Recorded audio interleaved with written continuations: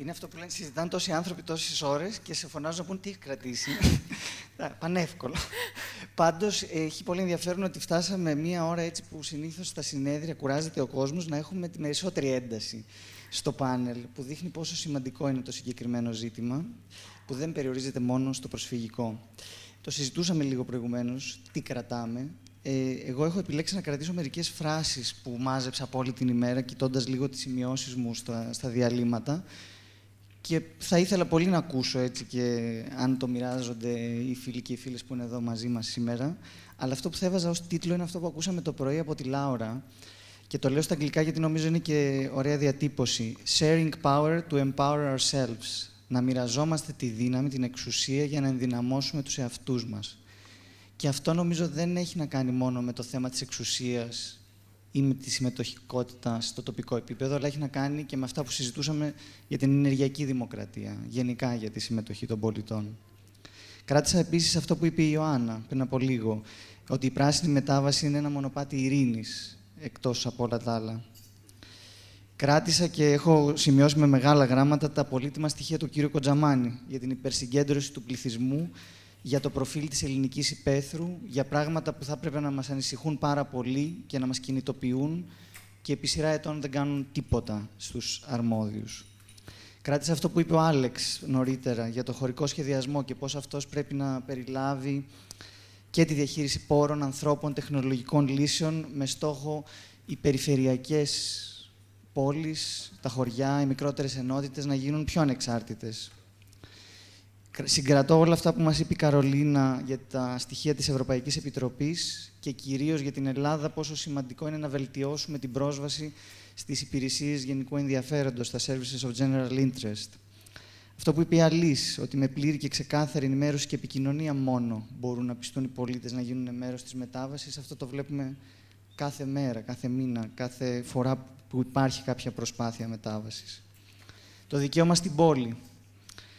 Για το σχεδιασμό του χώρου, πώς διαμορφώνει ένα πολιτισμικό προϊόν. Το βρίσκω πολύ ωραία διατύπωση, πολύ εύστοχη. Δηλαδή, έτσι όπως σχεδιάζουμε το χώρο, καθορίζουμε τις ζωές μας. Καθορίζουμε τις ζωές μας, τις ζωές των άλλων και πολλές φορές τους καταδικάζουμε σε μια ζωή που τους αφαιρεί την πρόσβαση σε μια σειρά από βασικά πράγματα. Κρατάω αυτό που είπε η Ελένη τώρα, ότι η συμμετοχή στο σχεδιασμό του χώρου δεν είναι μόνο δικαίωμα, αλλά παράγει και καλύτερα αποτελέσματα και ότι οριμάζουν οι συνθήκες για να εμβαθύνουμε τη δουλειά σε αυτή την κατεύθυνση. Δεν μπορώ να μην κρατήσω, γιατί το είπαμε, το ξαναείπαμε όλο αυτό το ζήτημα που έθεσε και ο Λευτέρης και ο κ. Δανιλίδης για το θεσμικό πλαίσιο. Δεν έχουμε συμπεριληπτικές κοινωνίες, γιατί δεν έχουμε το κατάλληλο θεσμικό πλαίσιο. Είναι χαρακτηριστικό για ό,τι ζούμε στην Ελλάδα αυτή η φράση «Φεύγει ο Δήμαρχος, φεύγει η βούληση». Πάρα πολύ προβληματικό, αν θέλετε, γενικά για τη δημοκρατία μας. Και επίσης κρατάω αυτό που είπε η Ελένη, δεν είναι όλα τα θέματα για bottom-up. Ξεκινήσαμε έτσι το πρωί, ενσυνείδητα, για το ριζοσπαστικό δημοτισμό. Μιλήσαμε πολύ για το bottom-up, μιλήσαμε πολύ για το πώς τα κινήματα, για το πώς οι εκφράσεις των πολιτών κάθε είδους μπορούν να είναι stakeholders, αλλά δεν είναι όλα για bottom-up. Και έχουμε πρόβλημα αυτή τη στιγμή, γιατί το top-down στην Ελλάδα δεν λειτουργεί πολύ καλά. Καθόλου καλά, για την ακρίβεια. Και σίγουρα κρατάω σε αίσθηση ότι είχαμε συζήτηση. Είχαμε αυτό που λένε controversy. Δεν συμφωνήσαμε πολύ. Διαφωνήσαμε σε αρκετά θέματα. Είχαμε ένταση. Και σε πολλά θέματα διαπιστώσαμε ότι είμαστε ακόμα σε ένα άγουρο στάδιο. Στο χάσμα πόλης υπαίθρου, αλλά ακόμη και σε αυτά τα τελευταία ζητήματα που συζητούσαμε.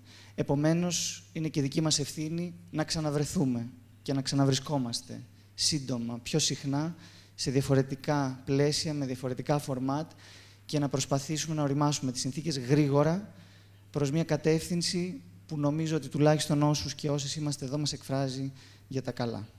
Αυτά κρατάω σε επίπεδο περιεχομένου. Τι άλλο να πούμε παραπάνω από αυτό. Μόνο θα προσθέσω ότι και εγώ από την Λάουρα κράτησα τη λέξη ισορροπία και το πόσο έδωσε το στίγμα ότι πρέπει να μάθεις να ισορροπείς ανάμεσα στο παραδοσιακό και το ριζοσπαστικό, στο παλιό και το καινούριο και πόσο είδαμε από όλους πόσο πρέπει να μεγαλώσει την ανάγκη που μάλλον έχουμε όλοι να μεγαλώσουν οι δυνατότητες των Δήμων.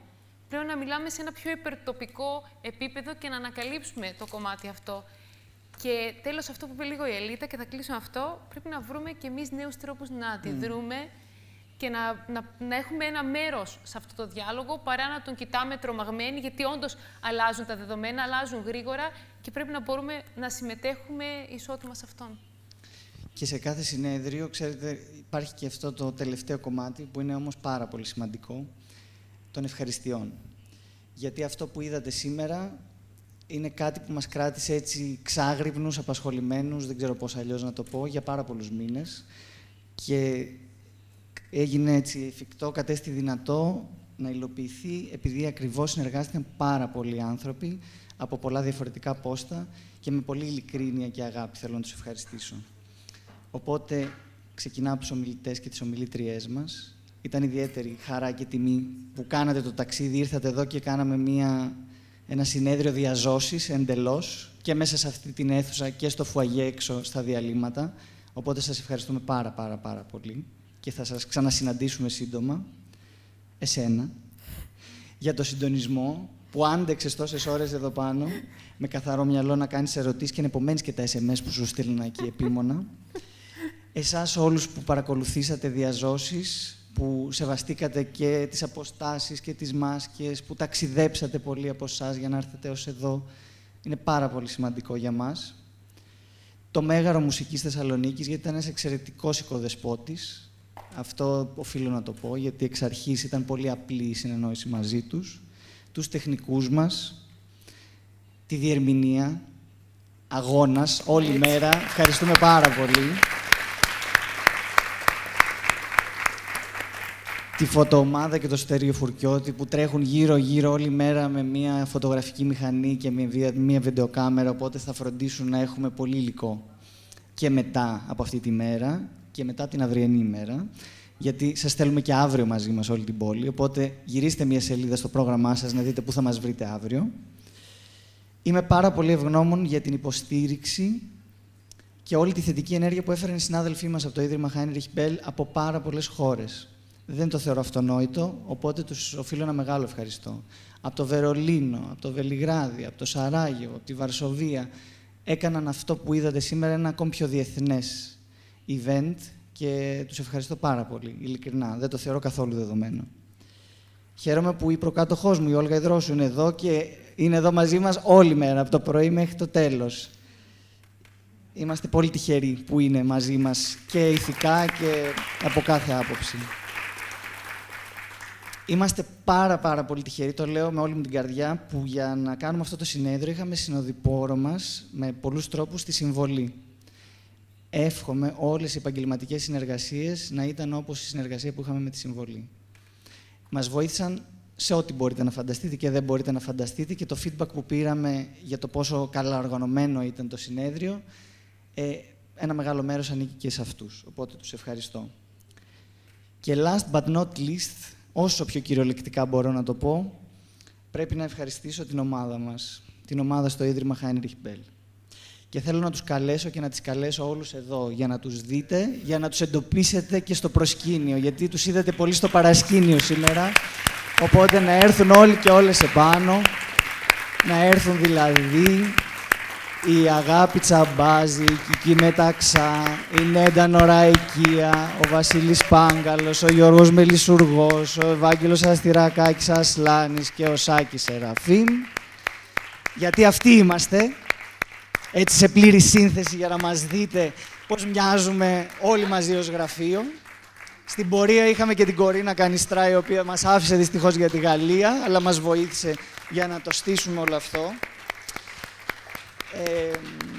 Και θέλω να πω ότι η δουλειά που έγινε από όλους ήταν συγκλονιστική. Γιατί όταν εγώ πήγα και τους είπα το φθινόπωρο, παιδιά, για τα 10 χρόνια θα κάνουμε κάτι, ίσως διήμερο, τριήμερο, να κάνουμε πολλά πράγματα, λίγο τρόμαξαν. Αλλά τελικά εκείνοι ήταν που τράβηξαν μπροστά αυτή την ιδέα και πήγαν πολλά βήματα παραπέρα.